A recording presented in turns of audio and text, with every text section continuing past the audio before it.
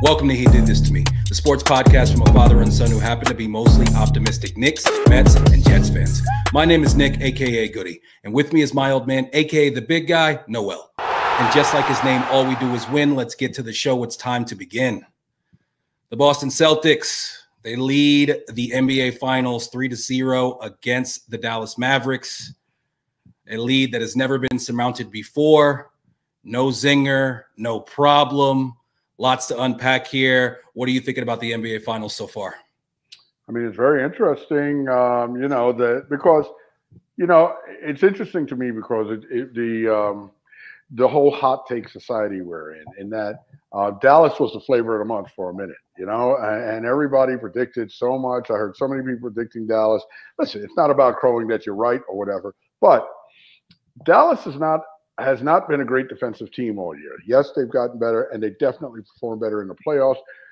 But, I guess everybody, a lot of people, myself included, were kind of got drunk on that and thought that this is their deal and this is how they play. And you know what? It's not. And we're seeing the real. And this is one point I wanted to make, and I definitely thought about last night I wanted to make to you. Let's stop this talk about, the West is so great and the East is not, okay? Because Boston had the best record this season, and trust me, I'm not here to sing the praises of the Boston Celtics. Boston had the best record this season for a reason. They're the best team in the league, okay? I feel like anybody who was in Dallas's situation would lose this series, not necessarily as badly as they are right now, but that's the point I'm making, is just that, let's stop all this consistent. Like I said to you about a lot of things, Nick, people say it enough, so everybody starts repeating it, so it becomes a self-fulfilling prophecy. That doesn't make it true. And that's what I'm seeing. I've thought for the last few years that the disparity between the West and the East has definitely narrowed a little bit. That gap is not as big as it once was. And I think there's at least 3 teams that, if they're fully healthy and come out of the East, would be able to beat Dallas. I don't think that they're just like, it's not just Boston either. So yeah, I definitely don't think that narrative, and you know what, those things are cyclical. They always are, as far as, back when, in the 90s, the Eastern Conference was the better conference for years upon years. And, so those things, they're going to come and go. They're always going to change. But I mean, this series, I have to admit, I was one of those people who I picked Dallas. I thought Dallas would win in 7. I thought it would be a long series. I did think that they had started to step up the defense, post All-Star break, especially at the end of the season and in the playoffs. And I thought that their offense and shot making, especially late, would give them the edge. Now, if the games aren't close, it doesn't matter, the fact that you have these 2 guys. And what we've seen is team defense and team ball movement beats great individual players. Fact. At the end of the day, if Kyrie has an off game, they have a real hard time winning a game. If Luka is not quite himself, they have a really hard time winning a game. Whereas we can see Jason Tatum not be able to shoot the ball well at all, but they have a guy like Drew Holiday who all of a sudden now he wants to step up. Porzingis was fantastic in the first quarter of the first game, and then since then he hasn't been that great. His presence, it definitely helps. I thought yesterday you saw a lot more drives to the basket by Dallas without Porzingis in the paint to be able to protect the rim, and he gave them what they needed in that first game. That first game of the series, he came out. He had that fantastic first quarter. He's playing, like the unicorn that we know him to be. And the thing that we've always said about Porzingis was, can he stay healthy? I mean, obviously, we're a little bit more well-versed in him than most people, just because, he did start off as a Knick. But with him, it's always about whether or not he was going to be able to make it through an entire season and playoffs run. I kept saying for the Knicks to get the highest seed possible so that you play the Celtics the latest in the playoffs possible. But now, going into game 3, I'm thinking to myself, okay, Porzingis, he's not going to be able to play. Dallas can make this a series. Does this entire series change now that there's no Porzingis? But they were able to come in and dominate that third quarter. They were able to withstand the run that the Mavericks made in the fourth quarter, and then able to seal the game down the stretch with no Luka on the court. Yeah, Luka, I mean, that's a whole nother subject. This guy, And there's another guy, Nick, who we get drunk with this guy, right? This guy's offensive talent is so great. You get drunk with that shit. You look at it and you're like, wow, wow, wow. But you know what? At the end of the day, Nick, his defense sucks. It's terrible. Sucks. Terrible. Before you go on Luka, I got to go ahead and I got to give you some credit here, just because now the entire national narrative on Luka is the same narrative that you have been screaming for the longest time when it comes to this guy. And now everybody is seeing it. And the crybaby part is something that is now attached to him. And I saw a breakdown today going back to, it's not like this is some recent phenomenon. It was talking about when he got kicked out of the game in the in like some sort of European Worlds tournament, and he's yelling at some sort of chancellor as he's walking off the floor. The guy's got to get that under control. Obviously, you've been seeing this for quite some time. I mean, and now everybody sees it. Your boy Luka yesterday, he really cost his team. Oh, absolutely, Nick. I mean, come on. Well, listen, I mean, I got to think it's hard. You put a guy in a professional league with men from time he's what, 13, 15 years old? Something like that. He clearly probably lived I mean, we have to be honest here. He's clearly lived a life of privilege, right? Sure. I mean, why wouldn't he, right? Sure. But still, that doesn't absolve him for being a jerk with the refs. And beyond that, you're in the finals now, dude. We cannot afford to lose you. Listen, the griping at the refs, listen, those foul calls, people can argue with them, whatever. But the fact that he put himself in that position, which is what I always preach to you, if you put yourself in that position, then whatever happens, you can't moan about the refs. Oh, the calls they made weren't good or whatnot. Come on, stop that. You put yourself in a stupid position. And then, hey, by the way, these same refs are the guys who are going to be making those calls. And let's just chatter at them all game, and with the yang all game. And when they do make a call, do sardonic shit to them. That the refs are probably like this. I mean, they can hear. And now guess what? Now you're putting it in their hands. Come on. Now you're putting it in their hands. And I mean, I'm sorry, but that last foul was a clear foul. I saw a breakdown of every foul that he was called for in that game. And there's one that's questionable. What was that? The blocking foul on what's his name? On Jaylen Brown. Yeah. Near half court. What are you doing? Well, first of all, what are you doing right there?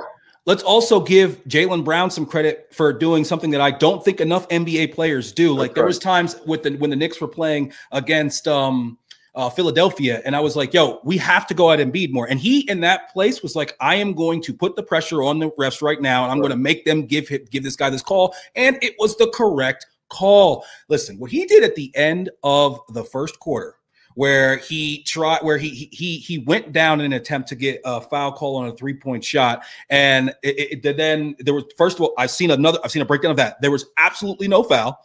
He stays on the ground. He yells at the ref. And guess what? Boston goes down and walks into a wide open 3 because they're playing 5-on-4. And then he comes down the next play, puts up a bad shot. Now, for Luka, just about every shot is a good shot for Luka, okay? So it's hard to say it's a bad shot, but I think it's an especially bad shot because this time he especially was just trying to bait the ref about like saying, hey, I just put the pressure on him. I just came at him. So now he has to call it this time. The second time, it was even more clear that it was not even close to anywhere of being a foul. And then it ends up being a jailbreak down the other way. And now Boston dunks. You guys started off hot. You come at them, you throw the punch, and you're only up by 1 because you give them 5 points right at the end of the quarter. You come out of the first quarter and you're up by 6. You feel a whole lot differently. And the exact opposite is right on the other side for you to watch. When you look at Jason Tatum last night had 2 or 3 times where he was clearly fouled. That's right. And he finished through the contact on at least 2 of those 3. And then looked at the ref like, yo, and then ran down the court. He wasn't trying to get the call. He was trying to get the bucket, but then still making his point. And those were actual clear fouls. This guy has totally just made this entire narrative about him, and it's strictly because of him and what he's decided to do and the way he's decided to handle himself. From what I've heard, the entire organization has been getting on him about like, yo, trying to get him to chill this out. Jason Kidd can't get through him. Mark Cuban can't get through to him, and it's just like, yo, dude. You're a saloon door on defense, okay? You don't box anybody out. You're a fantastic offensive talent, but then you add this other element, which is you not being available for the last 4 minutes, and the way that this has to affect not only you but your teammates and all that. Hey, again, I gotta say, you know, we're talking about player that you really want to start your team with. You look at what he does on the offensive end, fantastic. But you look at him and his personality being the leader of your team, and then the fact that he plays absolutely no defense. You can't put this guy in that conversation, and it's crazy how quickly, you know, a narrative can change. And that's exactly what I said when we had that conversation where we were talking maybe Luka start your team. I was like, Nick, he's a great talent, but is he the guy? Is he the guy you want being your guy out front and the guy for people to follow? I remember when I said Luka, you said, "Oh yeah, how could I forget Luka?" I mean, he's a hell of a player, yeah, but I don't think you have him being the cornerstone of your team for that simple reason. And it's just amazing to me that no one can get through to him. And frankly, it's immature. There's no doubt about that. It's very selfish.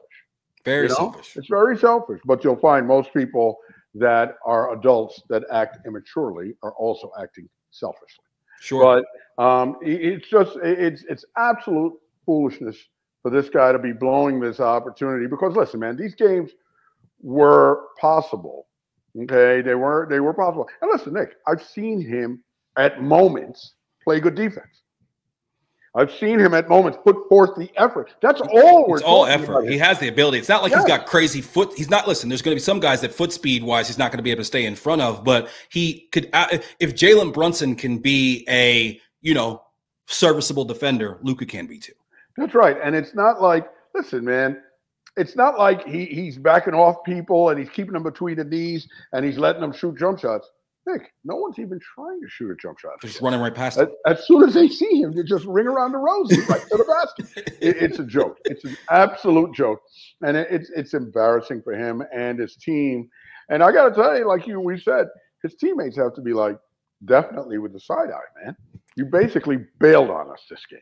Yeah. I mean, he's basically a cone in a drill on defense. And I saw that kid Lively. I saw him. They talked to him, and he talked about, you know, hey, the refs, you know, at the end of the day, like they're not always going to make the call, but there's no time to, you know, have a conversation with the ref. You got to get back down the court. And it's like Luka.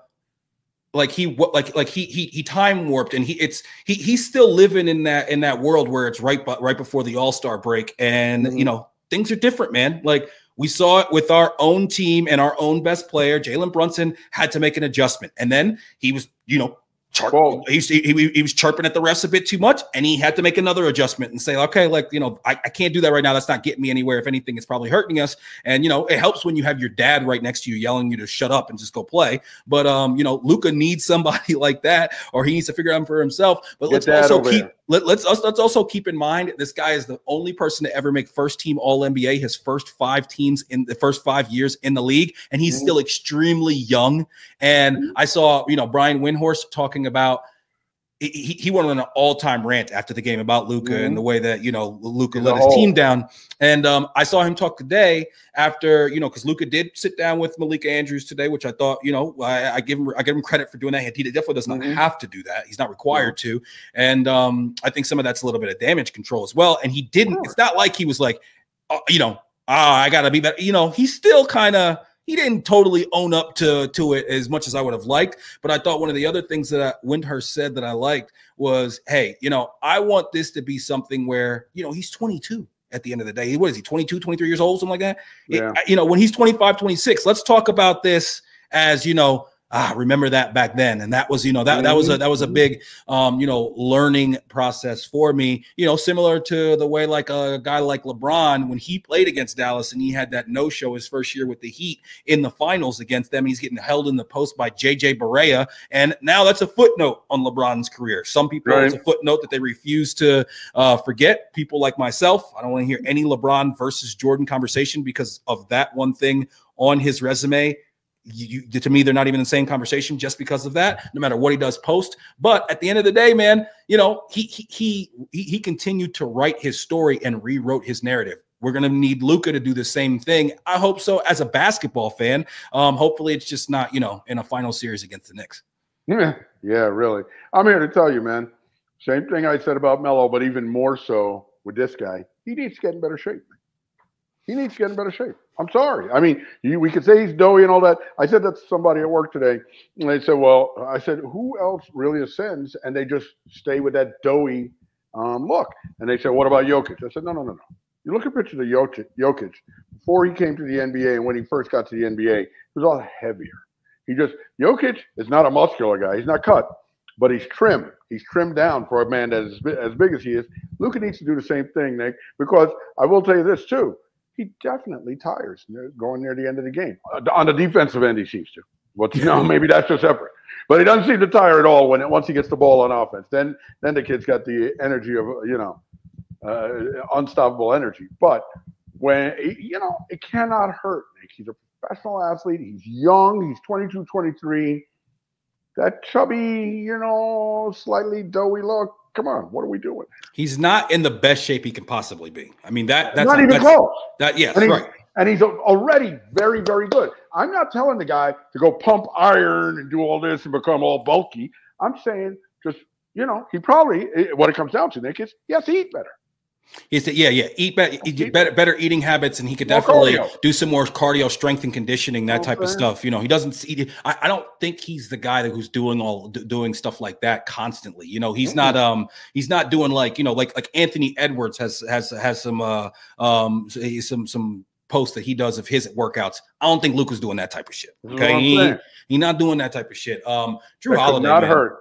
Not hurt. Drew Holiday, that dude is such a winner. I mean, he just plays winning basketball, makes winning basketball plays, and an all-time horrible trade by the Milwaukee Bucks. Not only to give up this guy who he was the one who came to your team and made you a championship level team.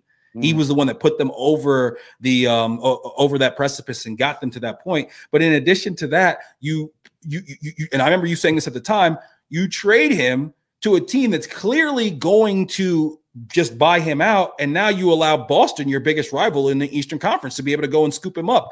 Listen, a lot of people thought the idea of Dame Dollar and Giannis together was going to be so dynamic offensively, but as we've seen, it's not. It's like I say all the time, you're not playing 2K. Okay, you can't just plug and play, and you lose a guy who offensively always makes the right play. Defensively, he is best in class, probably the best guard defender in the league. And he has a mindset and a work ethic that permeates throughout your entire team. And you put that in, you take that and you say, okay, but this guy scores 25 a game, but he doesn't have any of those other intangibles. And you see where that gets you.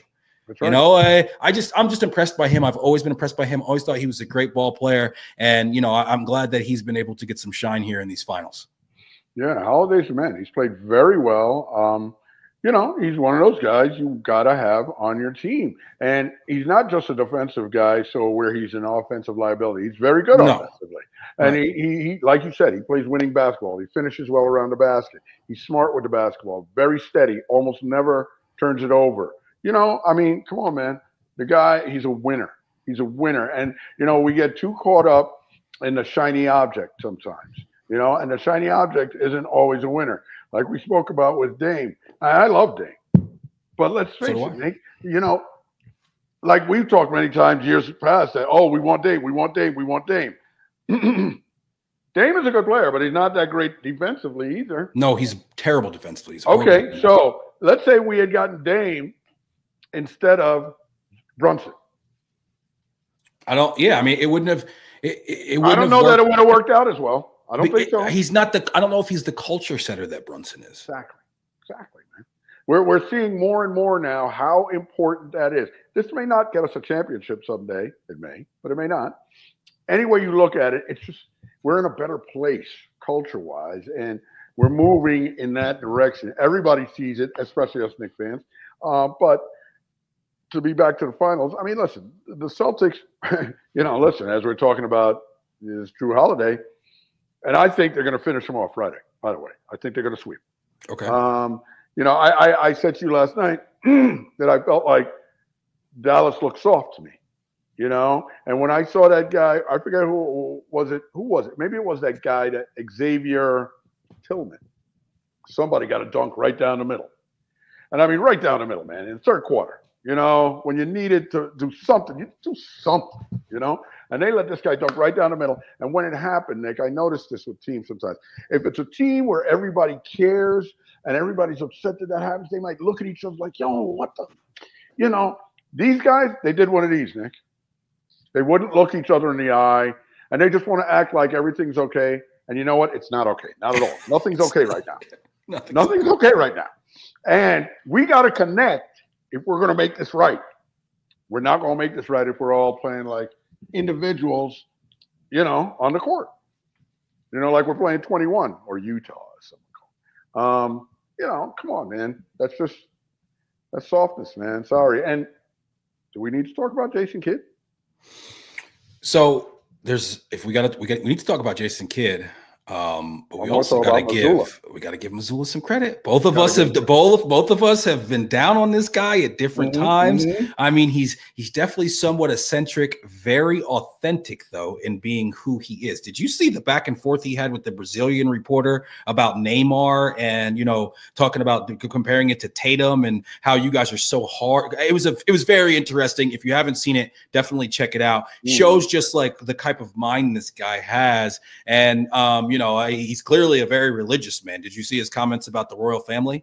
Somebody asked him who family? Somebody asked him if he knew that the royal family was in attendance. I guess they were in attendance for some sort of game, like the British royal family. And he said, "What royal family?" He said,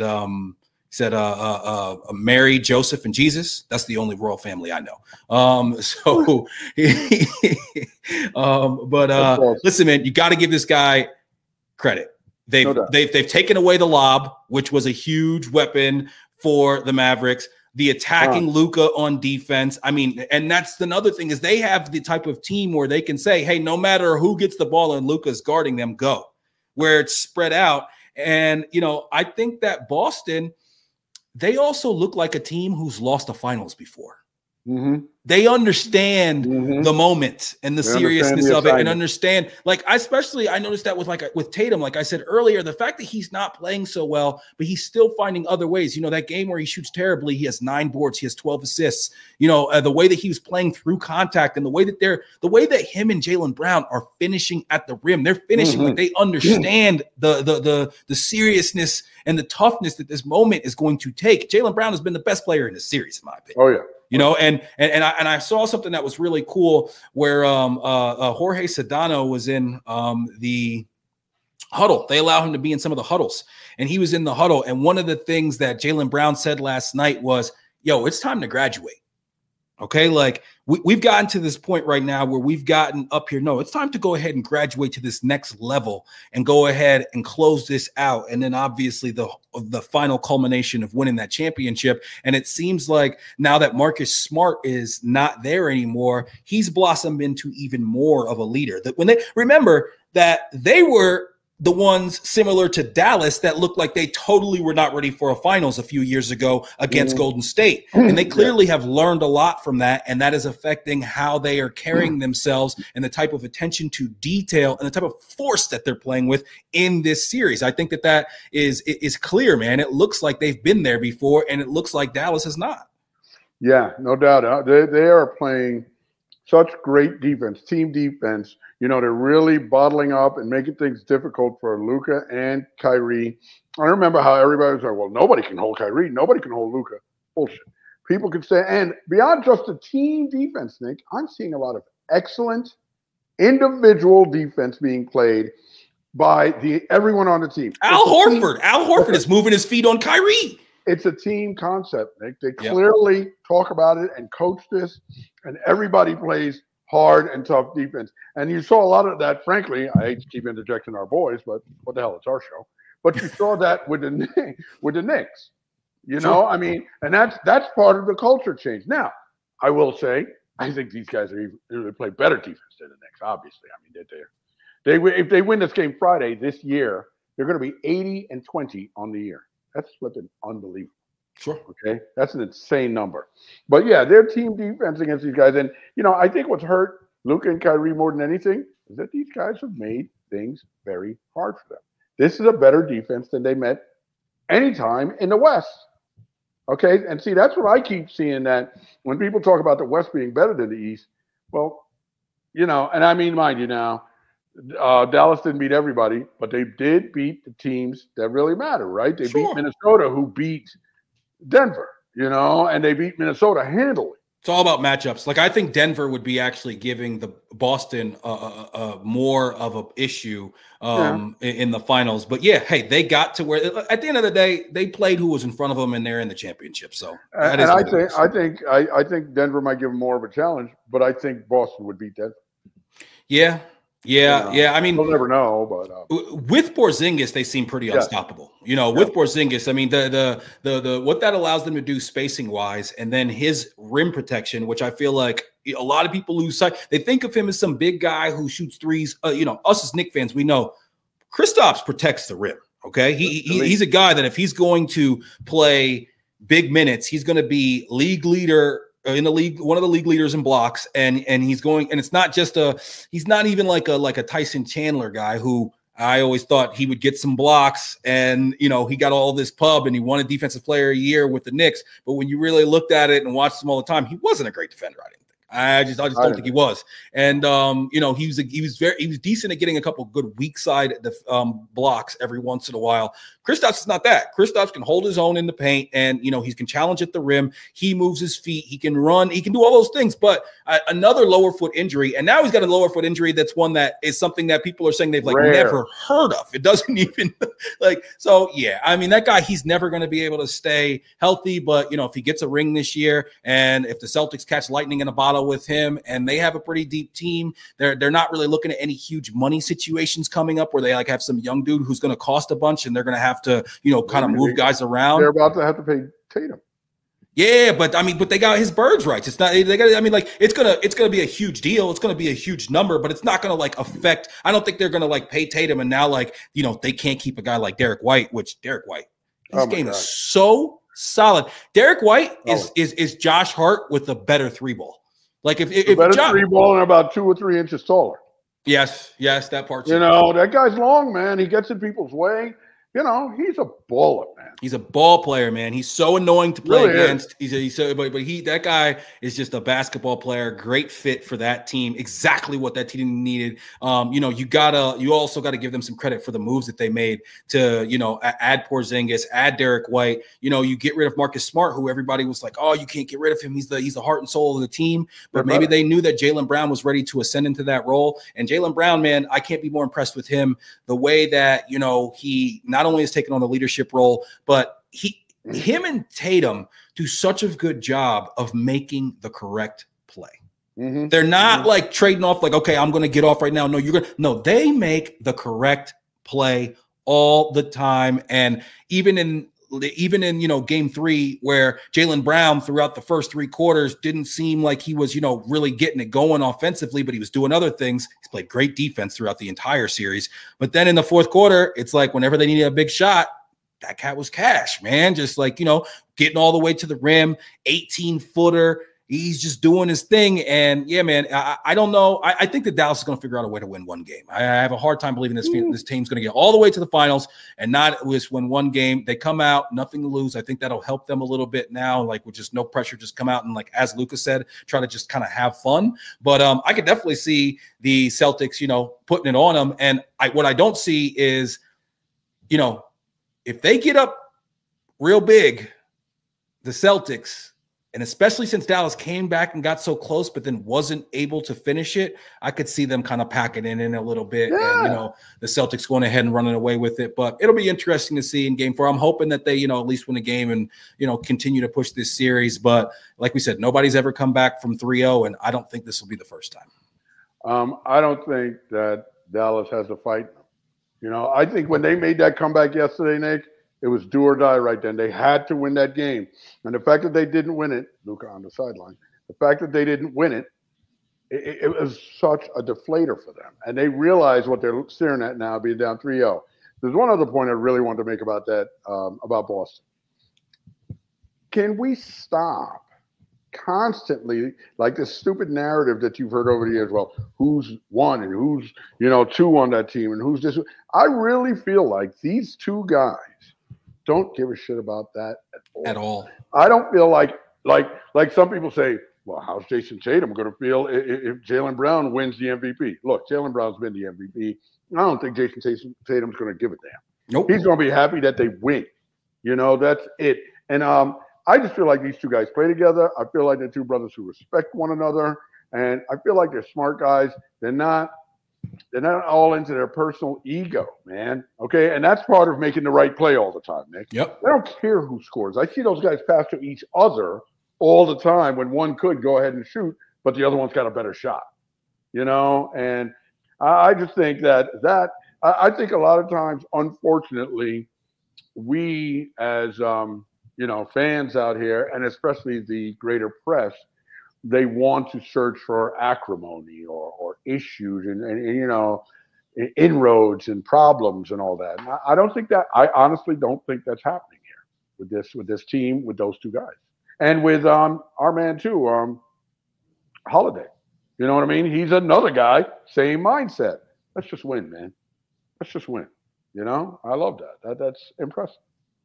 Yeah. Yeah, I mean, listen, Brad Stevens, he stepped away from being the coach. He went into the front office, and he's done a fantastic job. And, we've seen this team just continue to inch closer and closer, and it seems like this year they're finally going to be able to get it done. Shout out to my man, AJ. I was talking to him yesterday. He's a huge Boston sports fan in general, but specifically the C's. And, he texted me after the first quarter. He said, to be down by 1 right now, I feel really good. I feel like we just took their best punch. Absolutely. And, we watched Luka just, continue to really torpedo his team and then eventually give his team no shot by not even being on the floor in the last 4 minutes.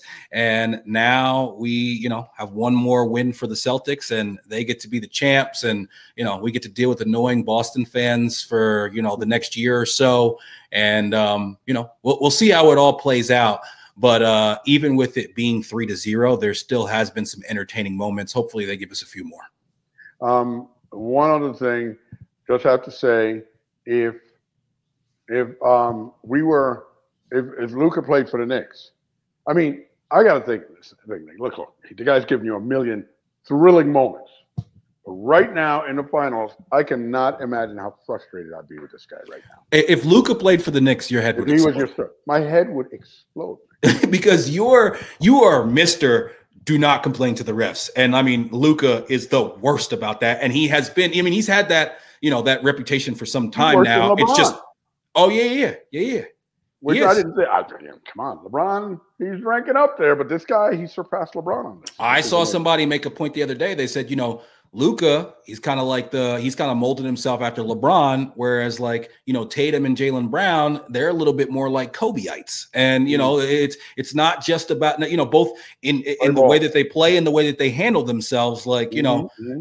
It's just, man, it just, I almost feel bad for, I'm annoyed that I'm not even Kyrie. And Kyrie, hey, he finally, came to the series and had a really big game in game 3. They just weren't able to get it done, obviously. But he started off really hot, and then he got a little bit, I thought a little trigger that 1 and 3 that he took that pretty much sealed it when it was over. It was like a sidestep dribble fading away. And Mike Breen even commented that, that was around the same area that, he made that shot against. And I'm like, no, Mike. And there was somebody this close to him. There was one was against Al Horford fading away, and the other one was with Steph Curry backing up and him being able to pull it. I mean, they're totally different shots. Breen got the score wrong a couple times yesterday. I don't know. Breen was struggling last night. I don't know what's going on. No, come on. You can't throw that on Breen. You always think anytime anybody makes any mistake or looks the least bit like not themselves, you immediately go with, oh, he's drunk. Breen the booze hound. No. Breen's not boozing. He just made a couple mistakes. No big deal. No big deal. Vodka. You do better. Well, it'll be interesting. What have you thought about him, Doris, and JJ Redick? It's interesting you asked that. I had one guy at work say to me, "Oh my God, I can't stand the commentator." I'm like, what's so wrong? What's so bad about it? I don't hate it. I don't love it. He thinks JJ Redick needs to speak more. I think so. I think JJ Redick needs to speak more. And what bothers me, and I listen, JJ Redick's podcast, is one of my favorite podcasts there is, The Old Man and the Three. He does great breakdown, but like, talks like a normal, regular guy. But one of the things that I really don't like is that when they're going to like a commercial break and they do like, they have JJ Redick like talk about whatever has happened most recently, and he feigns excitement. I hate that. It doesn't, it's just not, like they're asking him to do the Mark Jackson thing. Right. It's just not, it just doesn't work for him. It's not the move. Well, I like Doris Burke. Okay, I know you like Doris. I don't know why some people are hating on Doris. I'm not a big Doris guy. Which, by the way, I found out that she was a big-time ball player herself. Yes, I didn't know that. But anyway, I mean, I think what bothers a lot of people is that they're not Mark Jackson and Van Gundy. Yeah, and that's the thing. That's insane. Yeah, I mean, listen, it's the fact that they weren't able to keep that together and work that out is insane to me. And at least Breen is still there. Breen is always going to bring a certain level of decorum and also entertainment, no matter what. So no matter who you put with him, though, I don't love Doris, and I think that Redick should. I think he's still finding himself as an announcer, and that's totally, he's been doing it for less than a season, so that's to be expected. He's going to be leaving soon to go coach the Lakers, right? We shall see, and we will talk about the Lakers and their coaching search a little bit later. But first, let's talk about Caitlin Clark, who continues to be in the news. The latest story, and the one that is getting all of the attention now, is her being left off the roster for the Paris Olympics coming up this summer. Now, there has been a bunch of opinion. The two major sides are she got snubbed, and the side of, well, she's not one of the 12 best basketball players in the United States right now, so therefore she shouldn't be on the team. One argument being that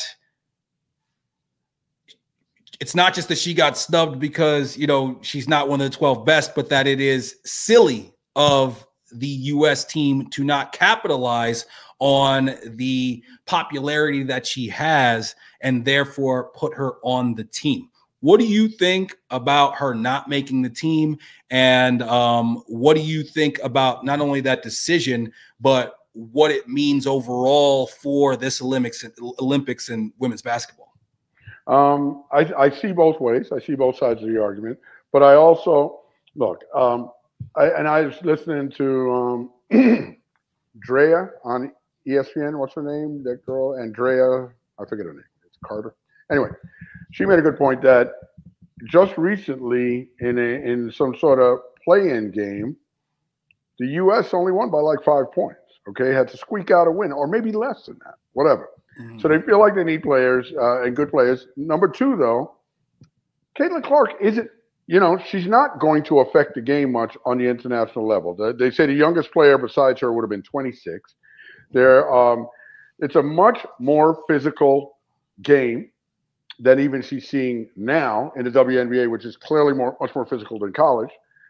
And I do kind of see it, Nick, where, first of all, USA Basketball, is their purpose, is their purpose the WNBA, or is their purpose to make sure they win? Because everybody just says, oh, they're definitely going to win. They're definitely going to win. When people start talking like that is when people lose, and that's what we've seen with the men, okay, when we talk like that. So it doesn't always work like that as the rest of the world's getting better. But also, I think this is a big point.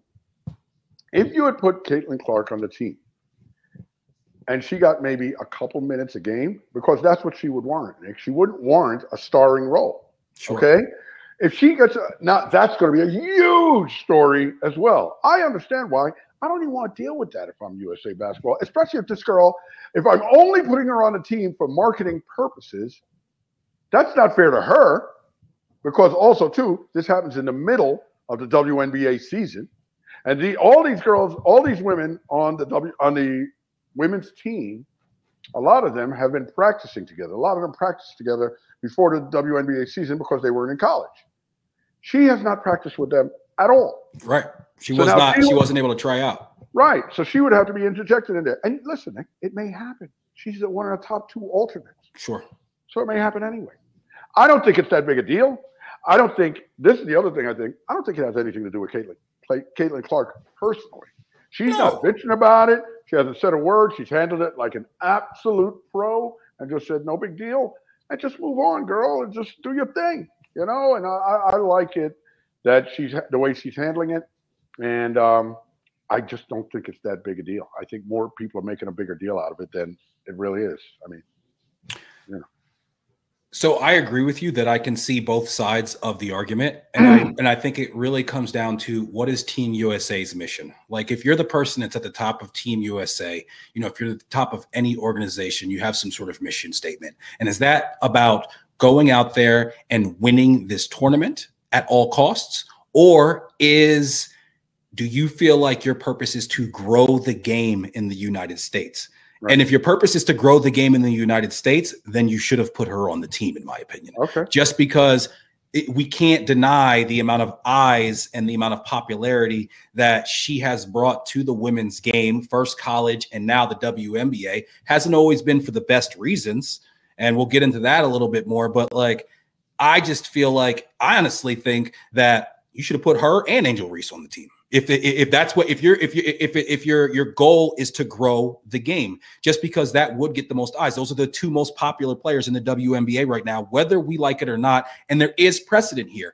Taurasi, Parker, Stewart all made Olympic teams as rookies, where they, didn't really have the accolades to really say that this is somebody that should be on the team. We know that they did that with Christian Laettner back in the, in the Dream Team. So on both sides, we do have, precedents where we've seen that one young player that you throw on the team. And I think it would have actually been good for her in a sense of spending time with all these people and building some camaraderie with them, especially with how, it seems like she's been, how she's been, taken in as far as the league so far. And also, I think though, for her personally, I think it'll be actually a little bit better for her to get some time off, just because of how the college season goes right into the WNBA season, and she's got so much pressure and so much eyes on her all the time. And time I think with her teammates,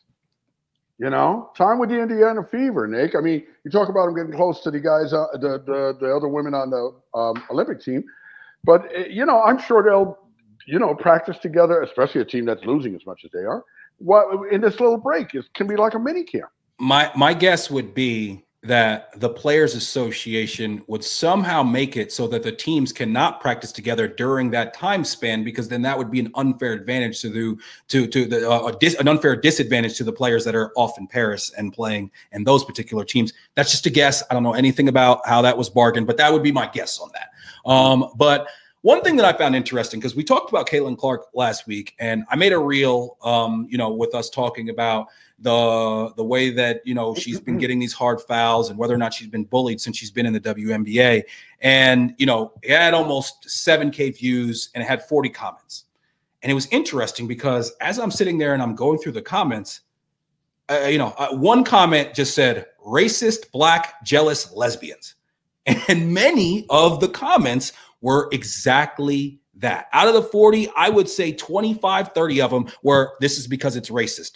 They're being racist. They don't like the fact that she's a straight white female. And I replied to many of those and said, why didn't Ionescu, Stewart, Deladon, Taurasi, Bird, why didn't any of them get any of this same treatment? They're all young white females. I don't know about their sexual preference when it comes to all of them, but I just think that it's so interesting how polarizing these different arguments can get. And I think it's a societal issue that we have, and an issue as a nation that we have right now. But I saw Elle Duncan on the Dan Le Batard show, and she was talking about this. She leads up the studio show for the WNBA right now on ESPN. And she had done college women's, and then they just now this season decided to go ahead and bring her over and have her do with the WNBA. And she's the Malika Andrews of that show. She runs the show, and I thought that she had such a great quote when talking about it, she said, it's become like everything else in this country, a total and complete culture war where everybody that's new to the party is showing up with pitchforks. And that's the thing. One of the guys who even responded to me when I said, when I kind of pushed back on him saying that it was all about race. And it was really, listen, if that's your opinion, that's fine. But he said it in a way that kind of just, it kind of put on blast the person he is. And he said, well, yeah, I never watched before this. And it's like, it's just like so many things, the people that are on the fringes are always the loudest. And they're coming in and they want to say it's all about this or it's all about that. And it's like, yo, you don't even watch the game. Like you're not even actually a student of this sport and of this game. So you're saying that it's this, but when I say what about these other people, you don't even know how we're talking about because you don't know any of the history. And I'm no WNBA aficionado, but I do just think it's a microcosm of our entire society, the way that this particular issue has been so divisive and everybody feels like they have to pick a side. Yeah, I mean, it's silly, I mean, it really is sad and silly, but, I mean, listen, does race play a part? Race plays a part in almost everything in this country, right? Sure. But I don't know if it is the overriding factor. And I could see, like you said, for people who are new to the arena, they might latch onto that because it's easiest for them, because it's how they feel, But, I think more, we're going to see that clearly she gets along with everyone. And there are a lot of people who get along with her. This is not going to be an ongoing. I don't believe this could be an ongoing racial issue in the game. Okay, that's silly. And if it were in fact truly a racial issue right now, it would be ongoing. Okay, it wouldn't just change. Right. So, but I just don't think it's. I mean, I don't think that's as big a percentage. Okay, it's a small part of this, a very small part of this, and I don't think it's going to grow in that respect at all. Yeah, I don't think so either. Let's hope not. What did you think of Dan Hurley rejecting the Lakers to stay in Connecticut? Hey, I get it, man. I mean, look, hey, you and I can both attest, going from the East Coast to the West Coast, very different thing, right? Very different lifestyle, all that. His wife and kids, they love it over there. I get that. It's a big part of your decision. Listen, this is the other thing. You could go to the Lakers and very well go to the Lakers right now with the team that they have, their cap situation. You're not winning anything. Not winning anything. You're lucky to get into playoffs next year if AD stays healthy. And going forward, you've got a bleak, an empty cupboard and a bleak outlook. What about Rui Hachimura? Right, Rui Hachimura or Austin Reeves. Austin Reeves. Right. I mean, listen, they're good players and whatnot, but they're not gonna beat you when you're playing against Luka. Okay. Right. But no, seriously, I get it, man. And I think he did the right thing for himself and for his family. I could see how you might want to go over it. I did think that the numbers they were going to throw at him were going to be larger than what they ultimately Dad, that's one of my biggest points in this whole thing. When you're trying to lure the guy, the guy who is the man who's got the perfect situation. He's just won back-to-back championships. He's got the perfect situation. He's a Jersey kid who now he's in Connecticut. He's right around the way from where he's from. He's got his favorite bagel spot, his favorite pizza spot, and he's built a powerhouse that seems to be that just lost players. And then it's not like Florida where they just brought back the exact same guys and they won a championship. He actually rebuilt it, and they say that they're primed to be able to do it again or at least compete going into next season. The only way that you get that guy to jump ship is you throw a dollar amount at him where he's like, yo, I can't, damn, man, can we say no to this? And that's the only way that you do that. They were trying to make him the 7th highest paid coach. When you go get that guy from college, when they went and got Billy Donovan, going back to getting Rick Pitino, the way that you get those guys to come out is you bring them in and you make them the highest paid coach in the league. Right then and there. As they say, you got to money whip them, man. You got to. That's the only, like you said, everything about his UConn situation is better. The only way that you're able to get to a point where you make this guy even consider it is you throw a bag at him. And I just thought that it was insane that they were trying to make him the 7th or 8th paid head coach. How much does he make right now at UConn? Well, that's the thing, is that he's in the midst of trying to get a new contract, and he's about to get upgraded. And I honestly, Dad, I know that he would never admit this. I know he's come out and said the exact contrary. I think that the whole flirting with the Lakers was just to put a little bit of pressure on the people at UConn and make sure y'all understand that y'all need to come with the correct dollar amount. I don't think that, but I don't immediately go for the juicy, what's the name? I mean, the Lakers were pursuing him. So what are you saying to me now? The Lakers weren't really pursuing him. No. That was him pursuing them? No. I think when the Lakers come to him, that he flirted with them. I mean, he could have easily said, like, no, I'm good. And that's it. But the fact that he goes out there and he's getting interviewed and everybody knows about it and all that, you know that UConn boosters and shit were like looking at each other like, what do we got to do? We can't let this guy get away. He's not stupid, Nicky. I think he's just he had that opportunity. His agent said to him, "You should take the interview," and he said, "Yeah." And you know what, Nick? I mean, why not? I mean, you know what, man? I'm just saying that I don't think he was ever. I don't think that he ever was serious about ever going to the Lakers. This is totally just a guess. This is totally just a guess. Exactly. How would we know that? I don't know. 90% if I say it's just a guess. That's some shit I know, but I'm not assuming that the man, because to me, that's a little underhanded. If he went through this whole thing, he wasn't going to do it and whatnot. No, it's underhanded to the Lakers to make them put themselves out. I mean, it happens all the time in sports, both with players and coaches. I know. I don't think he did that, but I don't know. I'm not going to. I don't like assuming the worst in people if I have no reason to believe that. And all I've seen from this guy is that he's a good guy and an exemplary guy. So I think he can be all of those things, be a good guy, and still have used the Lakers for a little bit of leverage to get a little bit of extra cheddar out of UConn. The Jets, they had their mandatory mini camp. Aaron Rodgers and Hassan Reddick were both absent.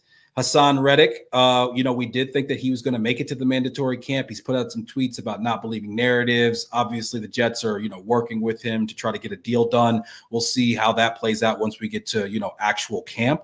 Rodgers was not there. It was an inexcused absence, which is what was said initially. And then, I don't know, Saleh kind of backtracked. He's been getting a lot of heat in the media for the handling of these press conferences these last couple of days. What do you think of Rodgers' absence and, the way that Saleh has handled it in the media? I'm not all worked up about Rodgers' absence. I mean, clearly it's something that they knew about. I don't understand why they didn't just say, listen, it's an excused absence. We've made this plan and blah, blah, blah. Because ultimately, for all of us out here in Jets land, it's the same effect. I mean, in fact, that would just make things easier. I don't give a shit if he's getting fined because we know these fines are going to work out one way or another or it'll go to charity. I don't care about that. I think it would have just been smarter, and I don't understand why anyone wouldn't have thought that from the start that, hey, let's just say it's an excused absence or whatnot. But I think it also flies in the face of the narrative that, like, Aaron Rodgers runs this team. If Aaron Rodgers ran the team, then none of this would be even talked about as inexcused. It would just be, Aaron has something else to do, a pressing family matter or something like that, and blah, blah, blah. And, listen, nobody knows what he's doing. People are, speculating it's a ayahuasca retreat or whatever. No one knows what he's doing. It might be something that's really important to him personally. I hope it is. Whatever it is, even if it's an ayahuasca retreat, whatever it is, it's important to him. Right. As long as he came to the team and explained it beforehand, which clearly he did, and they knew he wasn't going to be there. My biggest issue with all that, I don't care that he's not there. The guy's been at every single thing. The fact that he wasn't there for 2 days, I don't care. It was just 2 days? This week? Okay. Yeah. Not a big deal. Maybe 3, but I'm pretty sure it's just 2 days. Okay. My issue is Saleh. I mean, come on, guy. Like, I don't understand. Okay, you're an NFL coach, okay? You're going to have to be in front of a mic. You're going to have to speak. You happen to coach a team in New York with Aaron Rodgers as the quarterback. So there's going to be even more microscope and more people looking and paying attention to what you say. You know that you're going to get asked this when you go up. It's going to be the first question. I thought his answer just showed such a lack of awareness for the entire situation. And then his response the next day, it's like, is anybody coaching this guy up on how to deal with the media? And really, I'm sorry, but this is not something where you need some public relations person to sit you down and explain this to you. Yeah. You know that there is what you have to answer this in a way that ends the conversation. Instead, he answered it in a way that opened up and amplified the conversation. And you know that it's the time of the year where nobody's got anything to talk about, man. Like, come on, dude. I was disappointed in Saleh in the way that he handled that. And, the thing that has always been the question with him is the job too big for him. Is he a great coordinator, but he's not head coach material. And this is now a few different times where he has handled a press conference in a way that I'm sure he wishes and all Jets fans wish they could take back. Yeah, no, it's not a good look. And the sad thing about it is, Nick, is that, previous to this little mess up, he's been very good with the press and very good in those press conferences. I mean, decent enough. But for him to do this, it's almost like he's new again with this. You don't expect this from him now. He's been on the job for 3 years now. Handle it, brother. Handle it.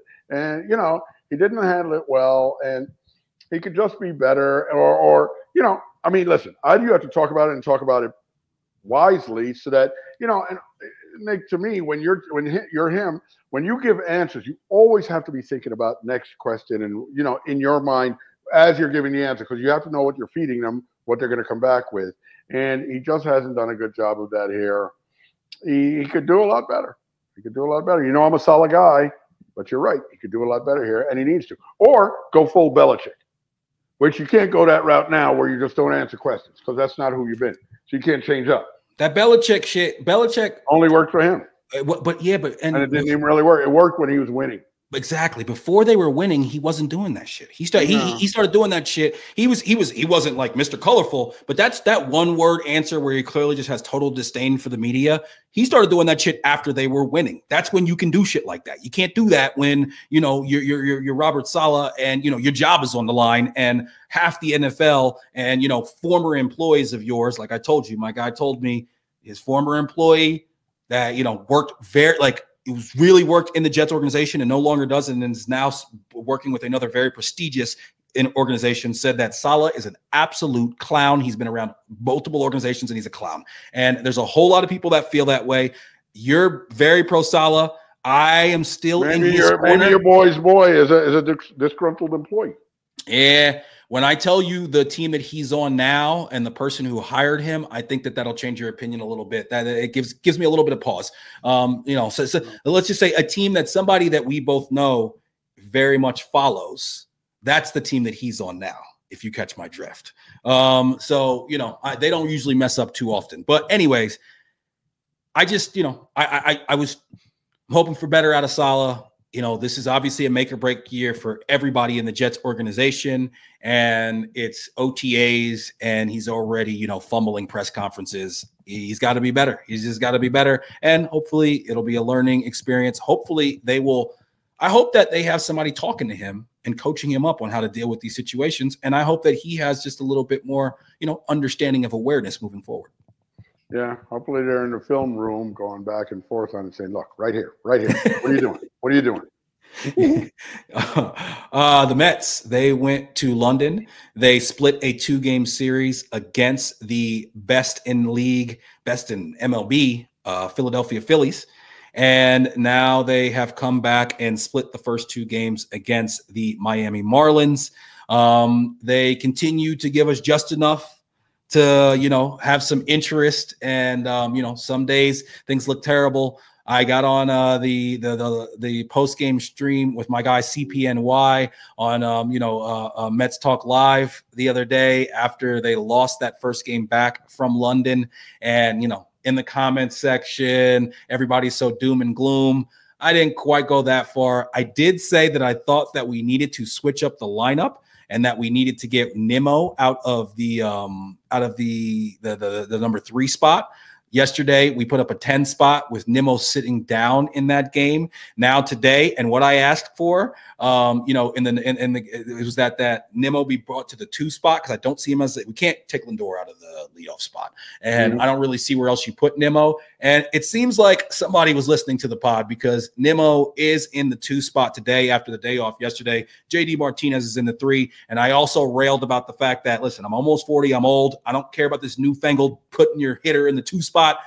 Pete Alonso he is a cleanup hitter, period. Put him in a cleanup spot and leave him there. And that's where he's been the last 2 days. And, that's what I like to see. But I like the fact that this guy, Mendoza, is willing to shake it up. And, we're going to see if the Mets can catch lightning in a bottle. And like you have said many times, just stay close, make the run at the right time, and sneak in. Yeah, no, 1-0 right now, by the way, bottom of the 6th. We're down 1-0. I think the Mets can, listen, like we say, just stay consistent. I'm very happy to see the way we're playing. We're playing with a little more, get up and go. This guy, the second baseman, Iglesias? Has been great. Who's been really good, man? Vientos has been fantastic. Vientos has the highest OPS of any player in the major leagues since he's since he's come up, and he's like leading. His fielding has been pretty good, even though in the game, that first game back against the Marlins, he did have a play where he made a great pick, but then made a terrible throw, and that led to them having a somewhat big inning. But man, Vientos is not going anywhere, as I've said before on this pod. Like, especially if he's continuing to improve with the glove as well. But I mean, his bat right now has just been unbelievable, and you gotta love what you see from him. He was upset that he got sent down. And he's come up and he's done everything he can. I don't know what happens to Brett Beatty. I have no idea, because JD Martinez is going to be your DH every single game. And I don't really care what happens to Brett Beatty at this point. Vientos is hitting .313. He's got a .941 OPS. This guy is going to play, and he's going to continue to move up in the lineup. Right now, tonight, they got him hitting 6th. They got Marte hitting 5th, him hitting 6th. And then, I think it's really important that we've been able to get our guy Alvarez back. He gives us just a little bit more juice, man. You can feel it. And, we were playing better. You look at our record with him this season, obviously in a small sample size. We were, above 500. We were playing better baseball. And now that he's back, hopefully, that trend can continue, and we can, give us a summer of interest at least.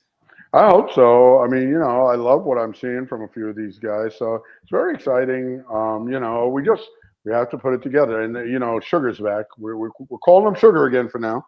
Call him Sugar. We're calling him Sugar. We believe in you, Sugar. Come on, stay sweet. Stay sweet. But we need him to come up big in the late game. You like that one. We need for him to come up big in the late part of the game, because, I mean, that's been our downfall. Drew Smith has surprised me. Listen to me. There's this one reliever guy. I don't know who he is, Nick. What's his name? It's a Hispanic guy, tall guy. He's been lights out when he comes into the game, man. Electric stuff. Udell, I forgot his name. I can't remember his name, but man, oh man, Shevitz. This guy, I watched him pitch the other night, and I was so impressed with him. And I've seen him at least 2 times now in relief situations, middle inning, like 6th, 7th inning relief, where he's mowed down like 5-4. I know what you're talking about. You're talking about Nunez. Nunez, that's his last name. It's Deniel, Deniel. Who knows what the fuck that is? Right. But his stuff is electric, man. And he's another guy. Okay, he's another guy who. It's like, whoa. Well, that was the thing. That was the question. Was okay. We're gonna bring back up Edwin Diaz, who's getting sent out, this or that, and it's like, some guy Young got sent down. Yeah, Young got bounced because it can't be Nunez. A lot of people are screaming that it's got to be Ottavino. He's got an ERA over 6 right now. Ottavino's like shit this year. He's been terrible. Yeah, and that guy, I've always liked him. I've always had faith in him. Dad, he sucks this year. Okay, so I'm sorry, Ottavino. This guy, he's coming out there. He's always getting himself in a position where he's behind in the count and then has to deliver up the meatball, and guys are just like, oh, there it is. He's got to be better. But listen, the Mets, they continue to give us a reason to be able to pay attention and have some optimism, which is all we ask for this season. And then, it'll be interesting just to see, how this plays out. And then obviously the deadline is going to be a big deal, and how we handle that. But that's all to be seen. We'll get there when we get there. Just, another game every day. That's what baseball is, right? Every day. Mr. Clutch, Jerry West. He passed away peacefully from natural causes at 86 years old. His long list of accomplishments, they include 9 NBA finals as a player. He was only able to win 1. Shame to go against those Bill Russell Lakers all those years. It's a little Knicks mixed in there as well. All-star in all 14 years of his NBA career. 12-time All-NBA, 5-time All-Defense. He won the MVP in a losing effort in both college and in the NBA. I knew that he had won it in the NBA. I didn't know that he won it. He did as well in college. West Virginia, right? Yeah, West Virginia. 8 rings as an executive, and obviously is considered one of the greatest talent evaluators of all time. And, of course, inspired the iconic NBA logo. What are your thoughts on Jerry West? Obviously, an all-time great, an icon in the sport. He deserves all the accolades he gets. He's clearly an excellent judge of talent. We can go on and on about his actual talent on the court, which was just phenomenal. But do you remember seeing him play a lot? Very little. Not too much? Very little when I was young, okay? Like I remember that 73 championship a little bit. You know, I would talk about with your Aunt Pat, you know, because she was into it. But very little about Jerry West because he stopped playing soon after that, I believe. If he played, what year did he stop playing? I'd like to know. But he was an icon, and you know, he just seemed to be a great judge of talent. And listen, you know, it's not a coincidence that everybody who speaks about this guy has high things to say about him as his personal character. Well, except for the writers of that Lakers show. Right. He's not happy with them, and yeah, they want to spice it up a bit, so they made him seem a little worse, right? But in any case, look, I take the word of all these people who played with him, worked with him, dealt with him, press, everybody. People wouldn't be falling over themselves to say all that they've said if he was a closet asshole. You know, they just wouldn't be. Well, I've heard many people say that he was a very serious dude, that he had a bit of a mean streak, that, you know, like an angry streak. But at the same time, you know, I haven't heard anybody say that he was just an out and out asshole. You know what I mean? And I think that you can, especially if you're going to be a high level athlete like he was, you're going to have a little bit of a mean streak and a little bit of a, you know, that to me kind of makes sense. And, so I don't, you know, he seems like a guy who obviously has gotten just a ton of nice words spoken about him since he's passed. His accolades across the board. Is he the most like decorated basketball player of all time? If you consider like both what he did in college, the NBA, and then as an executive, some of his highlights as an executive, the ones that, you know, that I really like. I love the whole saga with KG wanting to go to the Lakers trying to get him. But at the time, the GM of Minnesota was Kevin McHale, and him kiboshing the deal because he's like, I'm not giving the Lakers this guy. Can you imagine Kobe and KG playing together, the defensive intensity and just the overall intensity of that squad? I mean, that would have been something really, really cool to watch.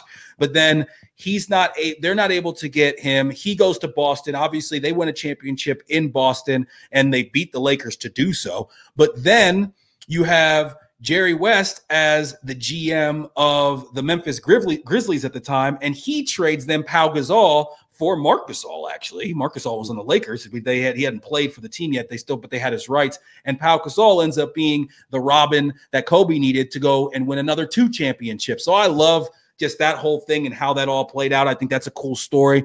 Something that I saw that was really cool was that a lot of people know that he really engineered the whole Kobe to the Lakers thing, not just in the fact that he traded up to be able to get him, but that he then did certain things to try to make sure that he fell to a pick where he was going to be able to get him. I heard the other day that he did a very similar thing with SGA going to the Clippers, that he was able to draft him 11th or 12th or whatever it was because he, you know, asked him maybe to not do a couple workouts, and, you know, maybe he put out some information that he wasn't that great or whatever because he thought he was going to be that good. And then the other thing that I love is that he threatened to quit the Warriors when he was working in their front office. He threatened to quit when they were all sitting down talking about possibly trading Clay for Kevin Love. He said, absolutely not. You cannot do that. You cannot split up these 2 kids.